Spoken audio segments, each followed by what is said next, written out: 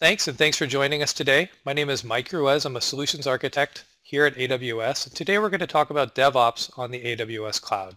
I have a couple of co-presenters here today. Brian Knotts is the Chief Scientist and SVP of Applied Research at Ellucian. And I have Sri Vasareddy, who's a founder at REAN Cloud, an AWS partner that helps customers build DevOps solutions on the AWS cloud and really take advantage of everything that AWS has to offer in the area of DevOps. The first thing we probably need to do is define DevOps. So probably the easiest way to start a conversation in my cube is to ask anyone at all to try to define DevOps, and you're going to hear a lot of different answers. And I think the reason is because there's a lot of different ways to use the tooling provided by AWS and to use kind of existing or legacy practices on-prem to build a DevOps workflow that's successful. So we have a lot of folks that are doing DevOps and a lot of folks that are doing DevOps in different ways and having success. And I think that's the story that I see most often on Amazon Web Services, that we have lots of folks who've worked out successful practices using the tooling that we provide, but there's a lot of different ways to do it. And I think it's really useful to have Rain and Ellucian here on the call today to describe how exactly they've done it. I think a lot of folks are really interested they may understand that there's a lot of different ways to do it, but they really want to understand in detail a nice prescriptive way that they're ensured to have success. So AWS has attempted to define DevOps and kind of landed on this operational definition on our new DevOps landing page. I'll just read it out for you. DevOps is the combination of cultural philosophies, practices, and tools that increase an organization's ability to deliver applications and services at high velocity. And I really want to focus on that last word there, high velocity. Velocity is increasingly our application developers are being asked to produce applications, make changes, deliver features, enable new services in the service of building business value, of delivering value back to the business, of serving our customer base. Our customers are we're seeing our customers demanding more and more features at a higher and higher rate of change. And so the developers are attempting to deliver this. And really the only way to do that is to increase the rate and the pace of application delivery. The issue, of course, is that our ops stacks need to come along with us. So as our developers are building and producing more code, trying to deploy that code into production, we need to adjust our operational paradigms to accommodate this higher velocity. Of course, as we deliver these new features and this additional business value by delivering updated code, we also need to maintain really high standards around stability. The applications need to be just as performant as they used to be. With high velocity, that can be really challenging. And obviously, in the cloud, we're also going to want to pay very careful attention to security. And so even though we have a higher rate of change, we still need to deliver very high operational stability, and we also need to deliver on the promise of security in the cloud. So how do we do that? So AWS has a lot of tools, and tooling specifically to enable DevOps workflows in the cloud. You'll see here this page describes our code commit or our code star family of products. Code commit is a private Git repository, so you can use all of your existing Git tooling and have access to a fully managed repository hosted on AWS. Code deploy is how we actually deploy assets and objects, artifacts that are compiled onto the compute tier. And AWS Code Pipeline is the method we use to orchestrate the motion. So by using AWS Code Commit, AWS Code Deploy, and AWS Code Pipeline, we can build continuous delivery and continuous integration pipelines using fully managed services on the AWS cloud. So where do we actually place these objects? We're going to need to place them on a compute tier. And of course, we can always use Amazon Elastic Compute Cloud or Amazon EC2. So AWS has been continually iterating, continually improving, and reducing the cost of virtual server hosting on the AWS platform since we released the product in 2006. And that's really still a great place to do compute on AWS and to build your DevOps practice. Of course, by using EC2, we're going to have an infrastructure that we can describe as code. so that we can really marry the application configuration with the infrastructure configuration, bundle in the networking configuration, build a security policy that's tightly aligned with the needs of those applications, so we can really deliver on stability and security while increasing velocity. If your DevOps practice is more organized, or you're consolidating around a containerization or a Docker service, you can use the Amazon EC2 container service called Amazon ECS. We're pretty excited about that service. It's relatively new, but we're really adding new features all the time and increasing it and adding additional integration in with the rest of the Amazon AWS ecosystem. And then finally, if you don't really want to manage the infrastructure at all, if you've got a jar or a container that you can use to encapsulate your application, you can use AWS Beanstalk to do that for you. And so we're going to upload your application to AWS Beanstalk. Then AWS will handle scale in, scale out, get the right load balancer in place to manage your application. So really the story with this slide is there's lots of different ways to do compute on AWS, lots of different ways to accelerate that application delivery, increase the rate of change, while still using software-defined networking, software-defined infrastructure, and keeping everything safe, performant, and reliable. Moving away from kind of the more explicit compute tiers, Amazon has additional services to help you do common tasks that we might find in DevOps. So it's pretty common these days for services to be exposed through an API gateway of some sort, even internal services. So when we start to build when we start to decouple our applications, build microservices in the service of kind of this velocity. So we might do this to make, to break our monolithic application down into kind of more consumable chunks so we can iterate on services faster. We might like to make those available through gateways. And so gateways can actually be fairly tricky to run. They can be fairly tricky to scale and to make secure. Often we'll want to do metering through gateways.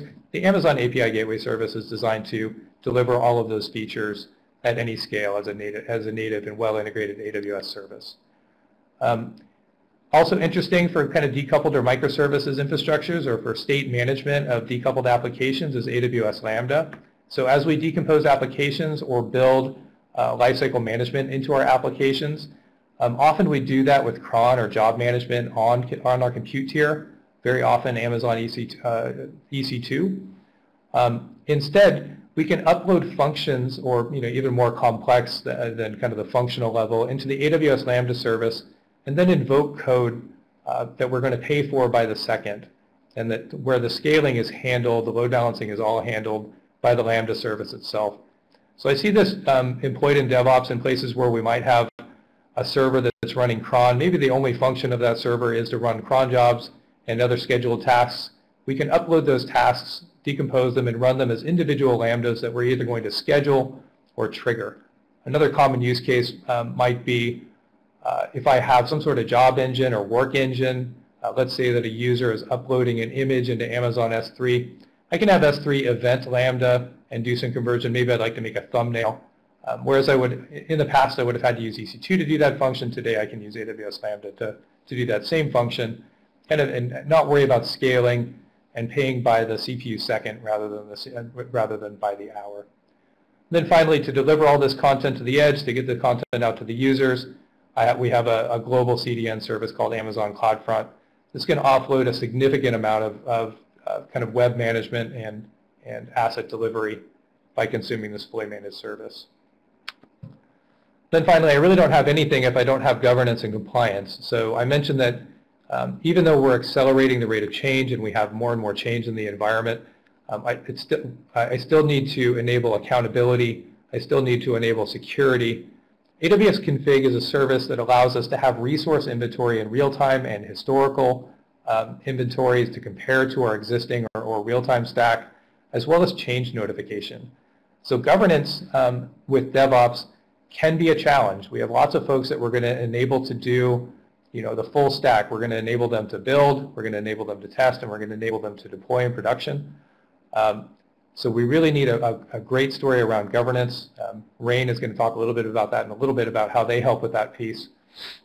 And AWS Config is a service that really allows you to dig in on that. Imagine an environment where I have all of my compute, I have all of my storage, I have all of my networking, and I have all of my security policy all in one place and available at the click of a button. AWS CloudTrail is another really important piece for compliance and accountability. This is a full record of all AWS activity. All of the API calls are recorded, stored in an S3 bucket, and available for review. So we can create inviolate records of all of the use of our account from anywhere in the world at the API call, that level of granularity, including all of the arguments. So if we're concerned with abuse, we can build automation around CloudTrail to make sure that the environment remains compliant. We can also use CloudTrail for other automated tasks that are interesting for DevOps workflows as well. And then finally, we need to have a visible and highly performant architecture. Part of that story is Amazon CloudWatch. We have that's a service that enables monitoring, building alerts around metrics, and setting up dashboards so you have excellent visibility into the application health and the health of the infrastructure on AWS. And of course, we have more than 40 other services that can also be used to enable DevOps. So the story is here we have a variety of compute, a great security story. We have lots of different ways to deploy code and manage code and push that code and make it live, push it into production.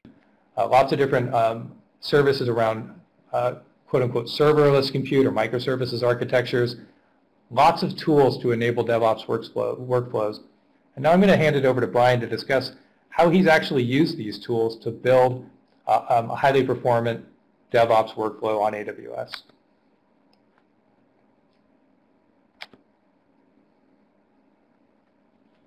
Thank you, Mike. And thank you, AWS and REAN, for having me today. So I wanted to talk to you a little bit about, as Mike said, sort of a practical approach to how we went about our transformation. And really the key word here is transformation. This was a really big project for us. A little bit about Ellucian. So we have a very traditional on-premise ERP suite. So this is kind of where we started, and as our owners progressed through, we had our company was divested originally and sent over to SunGard, and so one of the big things we got started on was a cloud strategy. So when you see how many students we have here, we have about 18 million students that use our applications. We have 24 institutions, and we are all over the world. And one of the things is that moving to kind of the cloud is we can take what we're going to talk about today and be able to expand it anywhere in the world very quickly with this DevOps and CloudOps approach. So we're in a transition and a transformation across the whole business. So a key thing we narrowed in on very quickly was the whole DevOps approach. And so as we got involved with Amazon, we started with the test drive approach.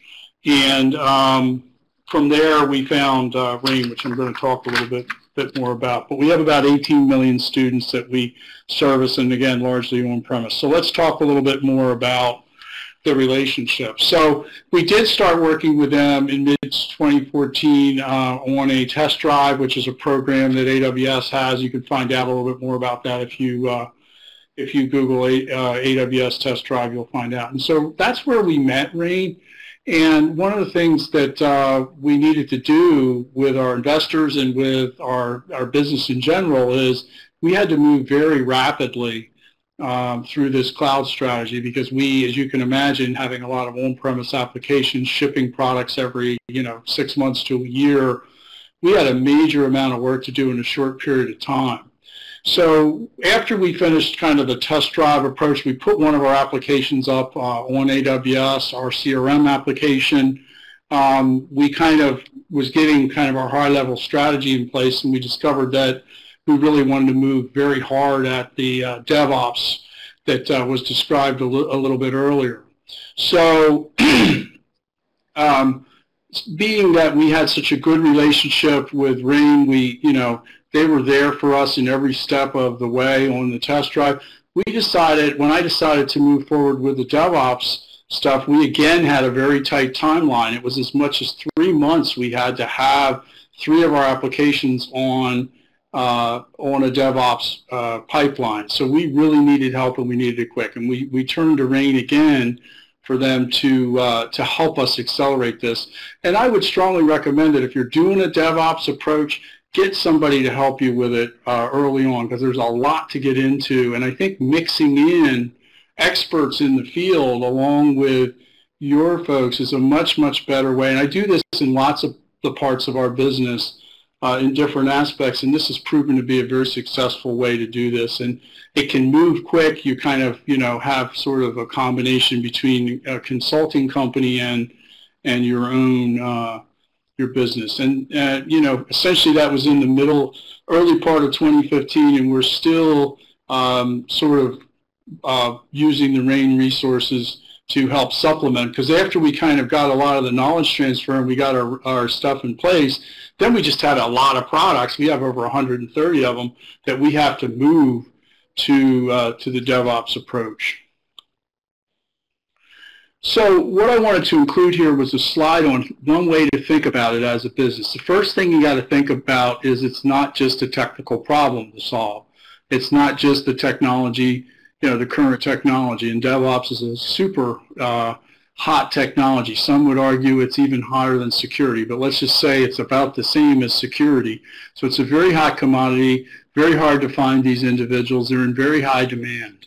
But we also realized that we had sort of a transformation of the entire business. And we had some other problems that are listed here on the slide. I won't go through each of these items, but we needed to improve our quality. We really were changing our overall company business model, so the way we sell, so let me say maybe from a licensed model to a subscription model, the operational efficiency. We definitely were spending a lot of money moving products around and then moving them out into the field, and also our customers, were installing these products and upgrading them, large technical advisory group, help desk type of stuff. So all that stuff really gets affected. And at the same time, the market's moving. Our competitors are moving to the cloud. Some of them are natively in the cloud. So, or started out their businesses in the cloud. And there was a whole new set of technologies that were associated, for example, with the DevOps stuff, and we'll get into a few of those as we go. So it wasn't just a technology transformation, it was also a business transformation, and we really were, what would be bad for us is to move a couple of products there and then move a couple of products, a quarter. So we really had an adoption problem, and that's where REAN came in to help us. Another quick piece of this is you need to think about this kind of in 3 phases, or at least we did, and we were pretty successful with that. So we started out with the planning phase, and that again was not just the technologies and what tools we picked, but how is this going to work throughout the entire business? How is the business going to be impacted? Because it doesn't do you any good to have a working pipeline and not have the business ready to try to catch up to that. And then we moved into an implementation phase, and as we started to do that, this is where really our cloud operations team came on board, who sort of takes delivery and runs, as you know, runs your applications in the cloud. So those two organizations have to be fused together. In some ways, they accept the work that comes through and set the standards for what the work needs to look like once it ends up in the cloud. So there's a lot here on the slide, but really come away from this saying there is a planning phase. And it wasn't months long. I mean, for us, it was just really a few days with REAN. We set this up. We had Sri, who's going to talk here in a minute, or has been talking. And basically, we were able to do this very fast, but this is the way we kind of thought about it. And we're pretty much in our operation phase now. Sri, I'll turn it over to you. All right. Thank you, Mike and Brian. So thank you all for joining the presentation today. So at REAN, what we do is really help organizations conceive their idea of basically transforming their business with DevOps as a methodology. And there are lots of benefits to doing that, which I'll get to in a minute. But a quick profile of our organization: we are a cloud-native company focused on Amazon Web Services. We're about 150 employees and growing fast. We focus a lot on certifications. 80 plus of them are certified. You can see 8 plus are professional. There are a handful that hold all certifications, which I'm told are very rare, probably in single-digit numbers in the world. But it's in addition to DevOps, there are probably several other companies that do DevOps. But where we really differentiate ourselves is the enterprise and security focus that we bring to DevOps. TechTarget did a survey of the modern cloud service providers, and they ranked us #1 in the DevSecOps services, and that's based on our customers like Ellucian giving feedback about our services. And Brian has been touching about CloudOps. After we do DevOps, the 24/7 monitoring, automation of that is a follow-on service that we provide to our customers. So we have a lot of competencies. Amazon awards partners competencies. There are about 24,000 odd partners worldwide. About 45 of them are considered premier consulting partners based on the services that we provide, the customers we serve, the scale at which we serve, and all that. And out of those 45, there are about 10 or so that are DevOps certified partners. Out of those, there are less than a handful, or maybe 1 or 2 at best, that are premier DevOps managed services certified and life sciences competency certified. So as a part of managed services certification, Amazon does a yearly certification, making sure that we're living up to the right standards and really managing in the new modern way of doing things and not the legacy way of doing things, which includes using a lot of tools that Mike talked about, like automating everything ground up, constantly monitoring your CloudTrail alerts, acting on them in an automated fashion, giving the right visibility into what is happening in your environment, is all the things that we have over time codified our practices and we bring to the table to allow you to move fast. That what would have normally taken a much longer time, and how we were able to compress that and move fast with Ellucian is one example of that. In general, our service offering, customers come to us, enterprise customers want to know the return on investment and the business case justification, and then we kind of give them a more strategic view of what the timeline looks like in terms of adoption, how they can mitigate the risk. In most cases, we focus on a principle that no organization should compromise on their policies. It's our job to make them meet those policies with the goal to improve the security posture. Disaster recovery and business continuity, and we'll talk a little bit more about reliability and why cloud and DevOps really is the is a game changer in that space. And in the end, providing the DevOps strategy so they can take advantage of all the customer responsiveness and stability, reliability that they can achieve. And even though most customers, they don't have to start with this whole portfolio.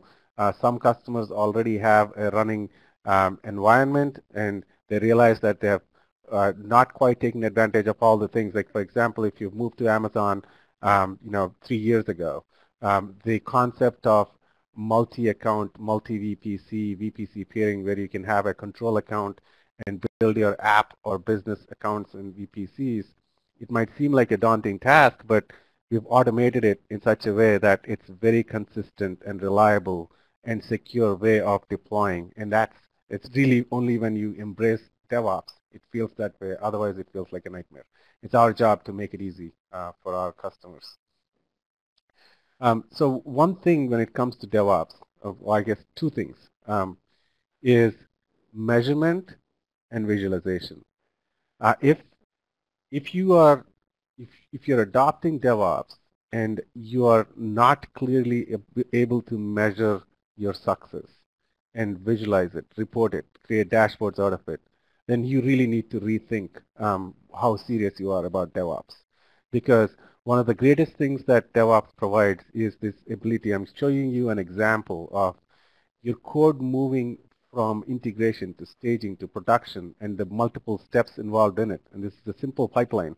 But each step, you can know exactly which one failed, which one took how long.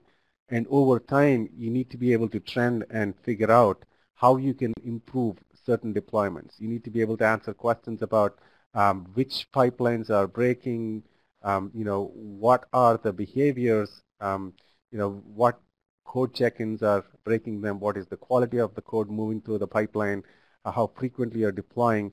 All that being able to measure and visualize is very critical to incentivize your resources as well as to measure your success in terms of being responsive to your customers. So the two measures at a highest level are throughput measures and stability measures. Throughput measures are how frequently you're deploying. It leads to how fast you're responding to your customers and what is the lead time between each deployment. Before starting REAN, I was with Amazon Web Services. I was the first worldwide public sector solutions architect with Amazon. And I used to, come across these incidents which are just, I will never forget. And you go to conferences and present at conferences, and randomly have a developer walk up to me and say, hey, I posted something on the forum and it got fixed the next day. And the reason organizations like Amazon are really so high performing is because of the rate at which they move changes to be responsive to their customers. You will absolutely find happier customers when you do that. And also, as a part of moving small changes more frequently, your confidence level in moving changes improves a whole lot. At the same time, your stability increases a whole lot. So your mean time to recover is much smaller. So, if you look at these organizations like Amazon, Google, Facebook, Twitter, Netflix, when you talk to their customers, it's very consistent in the sense that they like the reliability, they like the stability, they like the security, and most importantly, they like the customer responsiveness that these organizations offer. Being faster and responsive to customers automatically means gaining more market share.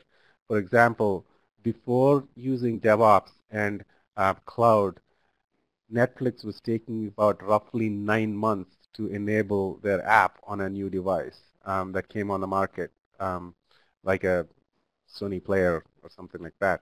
But after moving, they cut it down to 2 months. So imagine that kind of responsiveness adds net new customers because they are first on the market to offer their app on that device.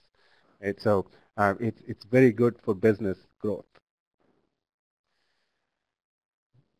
Now, I want you to pay attention to this graph. So what you see here on the right-hand side is this wait time shoots up drastically when you see a resource gets busy above 80%. It's interesting in life, like until some point everything is fine and then all hell breaks loose, right? So, and this busy resource can be people, process, or technology. For example, if you are hitting, let's say, a operations situation, and you're running around for that one person that you need to track down that has the knowledge, most likely that one person is very busy on something else. Right? A lot of knowledge locked in people's heads really, makes things, they are busy, and because they're not able to respond to some, events, it causes wait times and delays in moving to operations or fixing problems in an operation. From a process perspective, in general, developers take a long time, or they're busy working, and it's not their fault. Every time we want to try to shoot for more, so you're pressed to add more features, and in the end, we leave very little time for security to complete their testing. So from a process perspective, it looks as if security is coming and delaying everything. But what if you change that and bake security into your pipelines, make security as a part of your daily build process, daily development process? Then it removes that wait time or block at the end of the process. Technology, from a developer perspective, as the business is requesting you to add more features, then you need more resources, more instances, more environments to parallelize your testing. Sometimes you're blocked because because of your inability to click button, create an environment. Let's say you have one test environment. What if each developer can get their own test environment for few minutes and hours that they need, test their code, and move on, right? DevOps basically unblocks all these things. It helps you codify the knowledge of people into automated testing, automated deployments, bake in security into the pipelines, and give you the ability to click and launch a lot of environments that you can shut down when you don't need, and yet be cost effective. So these high performing organizations, just if you look at it, if you look at Amazon, this is 2 years ago. I believe today I don't have a published metric for them today, but I've read some posts that I was able to calculate down to about 70,000 deployments a day. And the lead time, perhaps it's in seconds now, right? But you can see that they're very highly reliable, highly responsive. If you move down the chart, as you come down, and you can question and see, most likely your deployment times are, I think if you're doing weeks, it's really good. You may be doing months or years, right? If there is a clear opportunity to move up the scale, you don't have to try to shoot for minutes on day one, but I think slowly progressing to once a month, and then slowly moving up to weeks and days would be very beneficial. You will see the developer satisfaction go up, business responsiveness go up, customers responsiveness go up, and it just makes a very healthy organization. I want to address some myths about DevOps. People think that DevOps replaces Agile. That's not true. Actually, DevOps augments Agile because most of the time, your Agile cycles at the end of your sprint, your definition of done is code is complete. But what if you can move to delivery done? That's what DevOps enables. DevOps replaces ITIL. If you look at ITIL, more and more you will see ITIL requesting focus on automation. What DevOps really gives is that ability to automate everything, including infrastructure as code. DevOps means no ops. Well, I wish DevOps means no ops, meaning I don't need people. Machines can do anything and everything. I think that is far from reality. It always requires people to attend to events. You can optimize with machines, but I think it can only go so far. The DevOps is only for open source software. Not true at all. Large organizations, we've worked through the test drive program, ERP applications, SAP applications, a turnkey deployment of those, and turnkey push of code changes. In those cases, maybe a little bit more challenging with the databases and all that, but still you can net gain a lot of time by at least automating your deployment, if not delivery. The infrastructure as code automation, that is integral, that is very critical, that really moves the DevOps, but it is not the only thing. And then it's only for startups and unicorns is no longer true either, because if you look at the S&P 500 10-year, it is coming down drastically because these cloud native organizations are able to move so fast and become a bigger threat for larger enterprises, and it therefore is important for larger enterprises to adopt DevOps to be able to compete with the with the new organizations. The I'm trying to move a little bit, being sensitive to time here. So fundamentally, from this framework perspective, we want, you really need to focus on test automation. That's very critical to DevOps. Leverage the infrastructure as code principles that allows you to do end-to-end automation of delivery, and then do it in incremental pieces and treat everything as code, and codify your knowledge.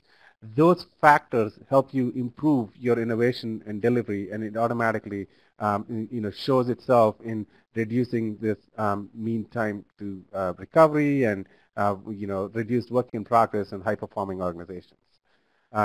So most of, you may have seen many of these benefits that cloud and DevOps enables, like the no upfront fee, it's OpEx, low cost of operation, and then you pay for only what you use. You can spin up any number of environments as long as you're efficient and shutting them down at the end of use.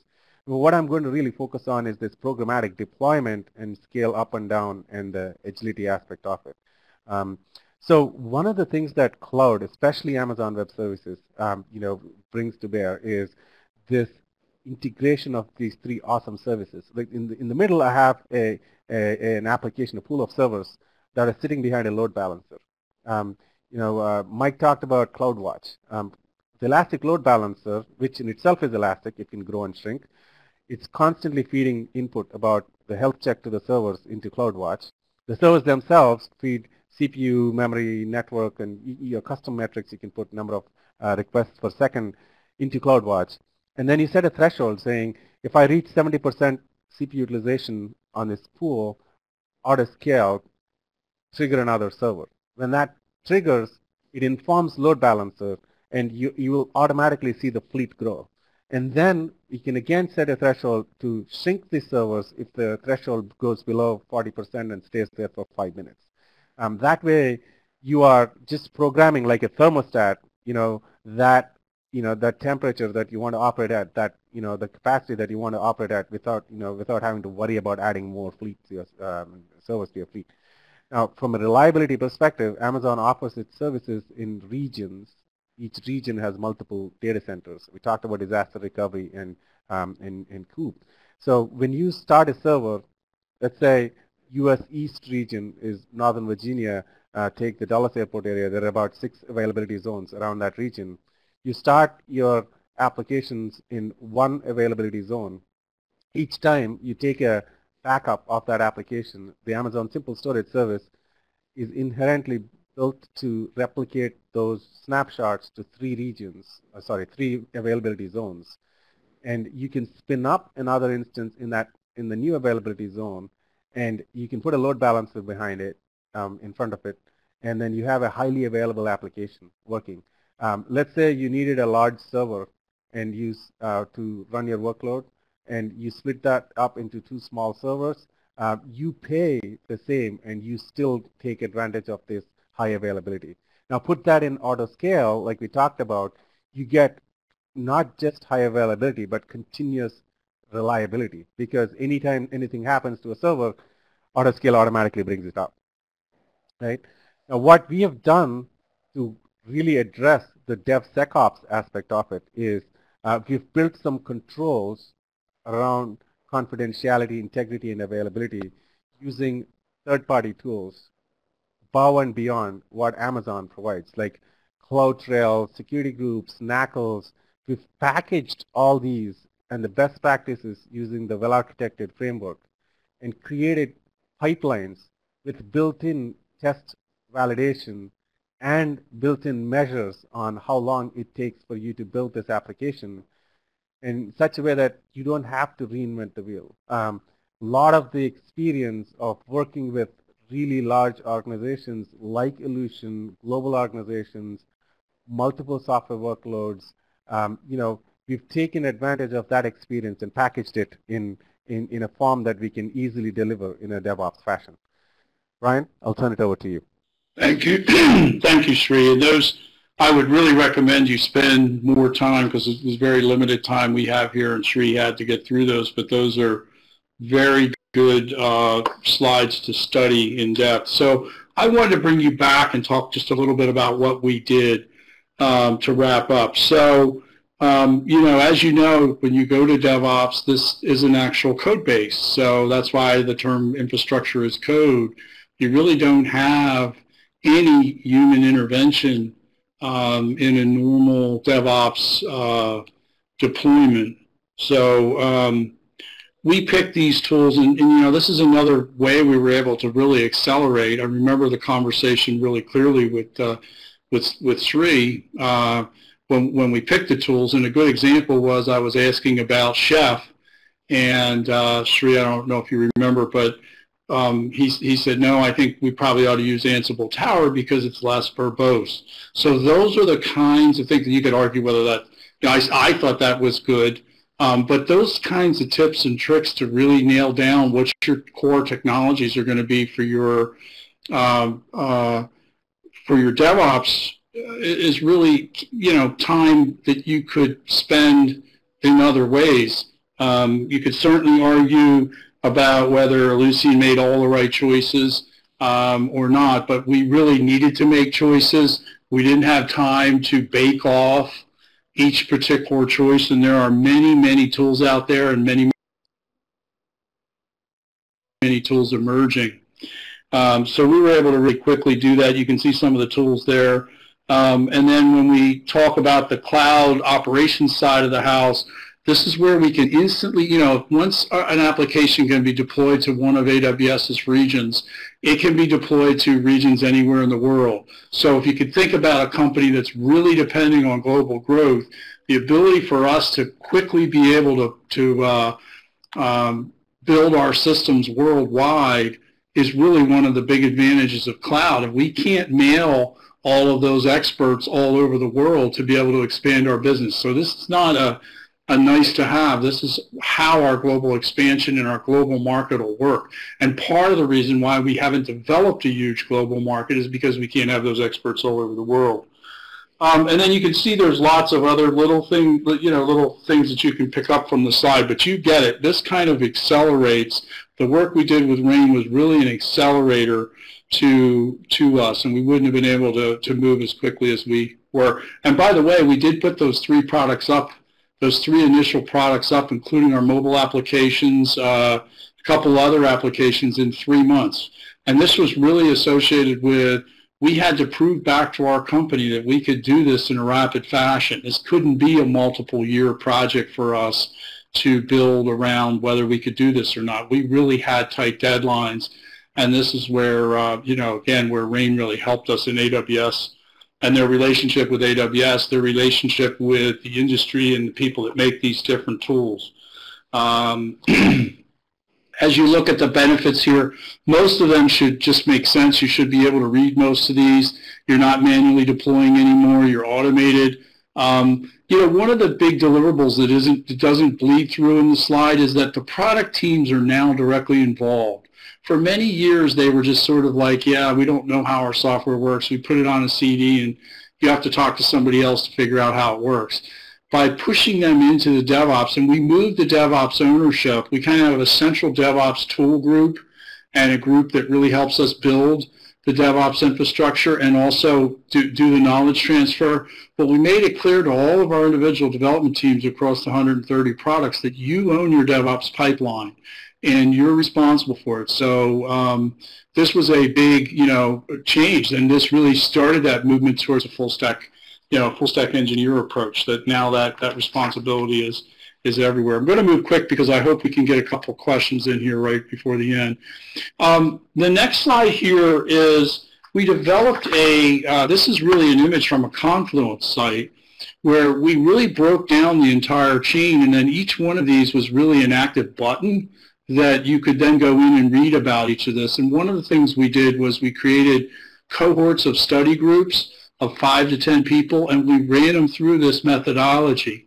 And it's our own, it's kind of our own methodology, but obviously this should not be a proprietary thing or anything. These are all fairly well-known things, but we kind of broke down this whole process, and before a team would actually move their product onto the DevOps pipeline, they had to have at least some of their participants in their group go through study groups, and they used this as a backdrop, and we have many other artifacts that we've we've developed in conjunction with REAN. And so to this day, this really helps people understand, but we didn't want them to kind of go into a very complex process without all the background.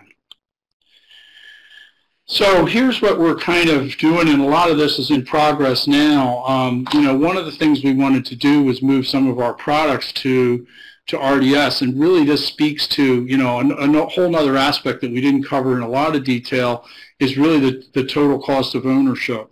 We had, just a quick funny story is, you know, in the field, you know, to have our full suite of products, you know, someone was saying that it was maybe 10 to 12 people. And what our managed services group was really operating on was 2 people. So somebody said to me, well, 2 people is a lot better than 12. But that's really not sustainable if you can think about a cloud business, right? You can't have that. You can't scale and build a cloud business with 2 people taking care of each ERP suite and all the associated products. So we really need to get to a leverage where we can take the same team and that team can support, you know, several hundred customers at a minimum.